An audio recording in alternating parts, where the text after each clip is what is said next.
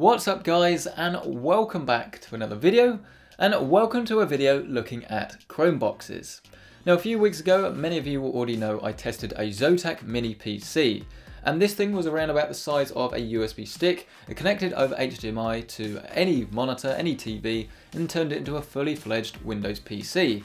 And it was really impressive, but it didn't have enough power to actually be useful for day-to-day use. But the concept was great. So I got in touch with Asus and basically asked if they had anything that would be slightly better but still very cost effective. To which they sent out this, which is a Chromebox.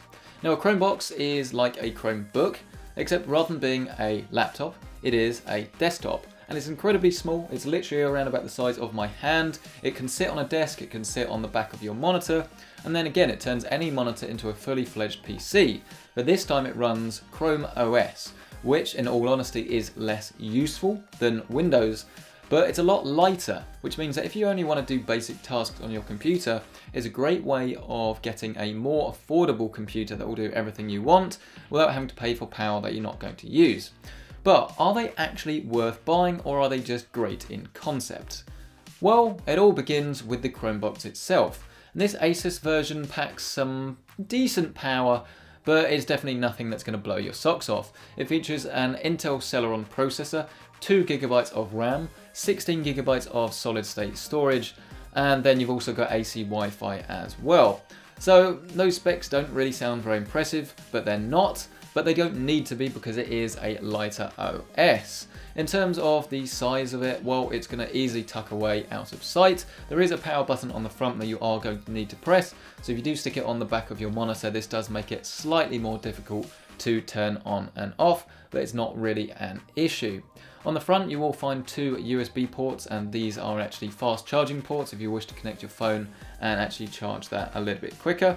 You've also got an SD card reader, then you've got 2 additional USB ports on the back, along with an Ethernet socket, headphone jack, a HDMI and display port. I'll go over this a little bit later, but on this particular model, I would advise sticking with a 1080p display really, as it does struggle to drive anything over that. But it is going to be up to you, and it may well be worth trying it out if you do have a high resolution monitor, but obviously the performance will almost certainly suffer. The setup process of the Chromebox is incredibly simple. You simply need to get a HDMI or DisplayPort cable, plug it into the back, and then plug it into your monitor. Job done. You also do get in the box a keyboard and mouse, both of which are wireless. The keyboard, it's nothing exceptional, but actually it's not too bad at all, and I really don't think anyone will have a problem with it.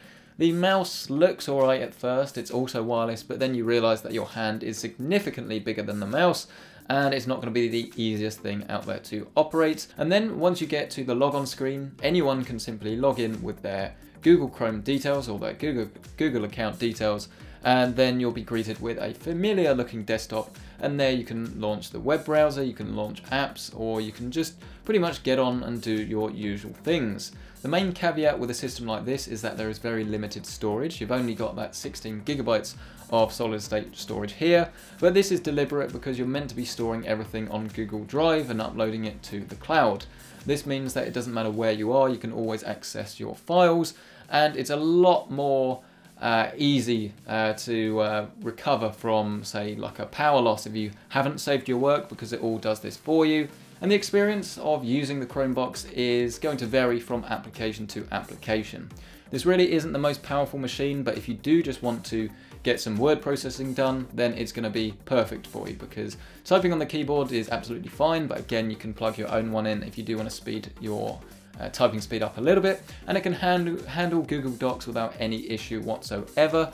And if you do want to do some sheets, or you want to do some presentations through slides, all of this is pretty much what Chrome OS is built for. It's very easy to use, and it's very good for getting work done with very minimal slowdown. Switching between applications, as long as they're lightweight, is fine, despite the fact that you've only got 2 GB of RAM, but it really isn't going to be ideal if you do want to do a lot of multitasking on here. But you're fairly limited in apps anyway, especially on this lower powered Chromebox. You can get certain apps that will run in the Chrome browser, and you can get some that you can download. The ones that you can download are a little bit more feature rich, but again, they're not really perfect, but you can find some apps that will be pretty useful for productivity. But if you do want to do some even sort of mild workloads, things like photo editing, it's still not really going to be a good choice for you. You can get applications that will do it, but it's really not ideal. But if you literally do just want to, say, watch some YouTube videos, this can handle it in 1080p without issue. It did cope with 1440p okay, with the occasional bit of stutter, and of course, ramping up to 4K, no, it's not going to work. It's also worth noting that I grabbed a video file from my video camera, stuck it into the Chromebox, and it struggled to play it back. It was very choppy, and when it did start playing, it was artifacted, which was a little bit weird, but it does cement the fact that this isn't a very powerful machine at all, and you've got to be careful what you try and do with it. And you can play some games on there. Chrome has a few web games built in, so you simply just need to go to the Chrome store like you would for any other app, and then there are a few games there that you can either play in your browser or a few you can download. They're very lightweight, they are somewhat reminiscent of the sort of games you could get through Sky TV.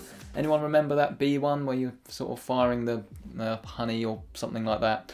Anyway, that's a little bit off topic. Point is, they're not very advanced games, but you can play the basic games that you want on here. And again, the sort of target audience for a Chromebox isn't going to be wanting to play Battlefield 1 on their Chromebox, and of course it wouldn't. But if you do want something that can just do all your basic needs, so your email, your web browsing, maybe a light bit of YouTube video watching, or of course all your actual productivity work, so your banking, your spreadsheets, writing up documents, anything like that, it's going to be ideal. It is definitely worth noting though that if you do have a USB printer, it's probably not going to work. You're going to need a Google Cloud Print enabled printer to actually get things printed from this, which is a little bit annoying, and there are a few other workarounds you can do. But if you're like me and you have a USB printer, then it will not work directly with this Chromebox, which is a little bit annoying. And to wrap this whole thing up, the Chromebox is something I really like, and it's something I really applaud because I think it's a brilliant idea. Gone are the days of spending a very small amount of money on a computer and then hating it, because as long as you're doing lightweight tasks, this thing is great. And this particular model I have very few flaws with, and it wins the top purchase award. You can get a more expensive model, it's around about £350. It features a Core i series processor rather than a Celeron processor that you'll find in here. But I'm not really sure those are worth it, because then you are starting to get a little bit closer to Windows PC territory that you can do more things with, and of course you will have something a little bit more powerful, but you won't really have that many apps that will be able to take advantage of it in Chrome OS. So there you go, I hope you've enjoyed this video. Are you interested in Chromeboxes? Let me know down in the comments section below. Hit the like button if you've enjoyed this video, or if you want to see a video of me turning an old Windows laptop into a Chromebook. Let's see how well it works. If you're interested in that, please hit the like button, subscribe for more videos just like this, and I will see you in the next video.